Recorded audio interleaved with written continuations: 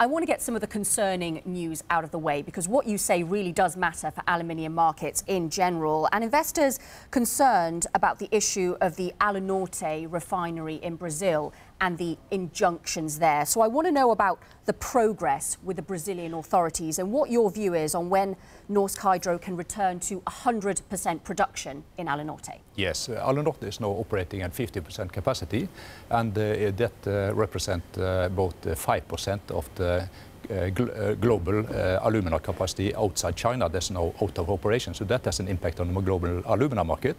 And the progress is that we have a constructive dialogue with authorities. We have also signed agreements with the authorities in Brazil related to terms of adjusted conduct, also social agreements. So I think we also, with the robustness we are now also showing, I think we are very eager to start, and we are ready to start, and we have the best people on board. So we don't know exactly the timing here, but we are working day and night to resume full production. Look, Sven, good morning to you. It's Manus in Dubai. That's going to be good news for the markets at the Capital Investor Day, that you've got that kind of constructive rhetoric. But what about your targets for 2019? Will Alunorte affect your targets for 2019? Are you going to say to the market, I can stick or beat my targets for 2019 as a result of this today? Well, with the timeline we are following now with regard to the project that we are working on in Brazil, we are ready to start. We can operate Alunorte safely and responsibly going forward. But with the dialogue we have to have now with the authorities, we also have let them take the time that is necessary to make their decision. So for Hydro as a company, we are ready to start. Given the supply disruption at Alunorte, how tight would you say the global aluminium market is right now? Well, if you think about the raw material alumina, that is the input material for the aluminium metal production, there is a tight market. Also due to the fact that there are introduced sanctions against Rusal, which is another player in this market. But with regard to aluminium as a metal, the demand is growing. It's the fastest growing base metal in the world, and we are very happy for the market development there. We also see a better balance. In fact, there is a global deficit in the global aluminium market after several years of surplus. Let's just dig a little bit deeper into that, because Alcoa said that global demand for them, they are concerned about global aluminium demand slowing as a result of trade wars. The IMF are warning that the pace of the slowdown in the world is perhaps a little bit worse than they thought originally. You're at the front end of this queue. What can you tell me about demand in the past 6 to 8 weeks? Has there been any faltering of demand for your product? Well, we see that the demand for 2018 will be around 3 to 4%.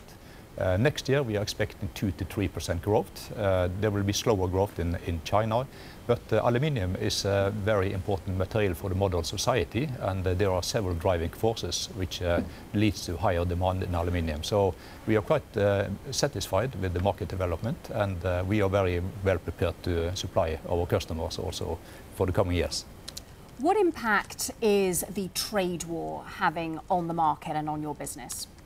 Well, US introduced 10% import duty of aluminium, and what has happened in the US market is that the standard ingot premium has increased and the increase is corresponding to the 10% tariffs.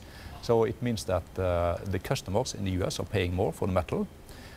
We are selling metal from Hydro from our plant in Qatar to the North America and US market, and we have the same margins today as it was before the duty was introduced.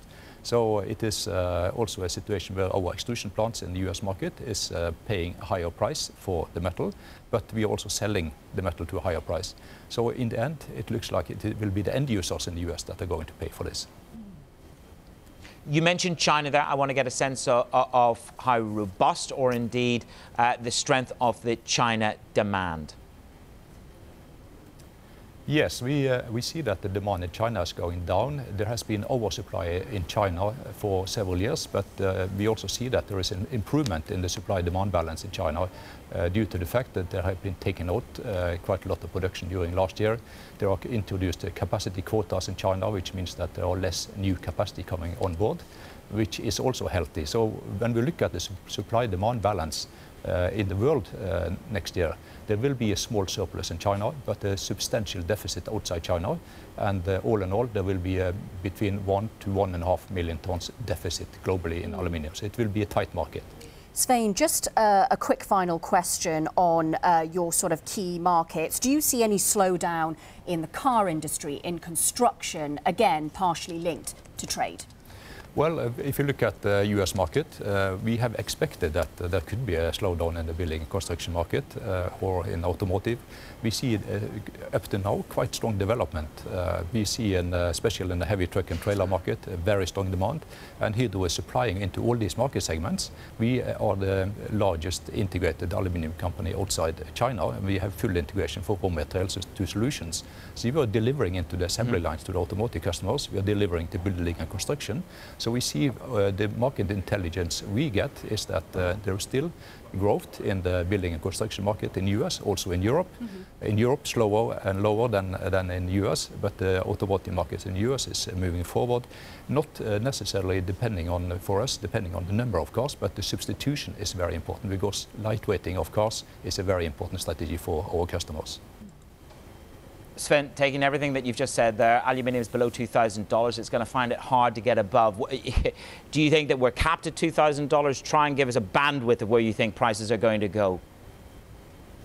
As we now see that there is a deficit this year in the supply-demand globally, and there will be a deficit also next year. We see the global inventories are going down. Inventory days now are approaching the same level as we had before the finance crisis.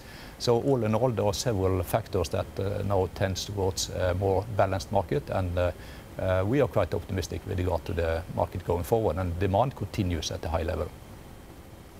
So we'll break $2,000, will we? I'm not speculating on prices, so let's see what happens.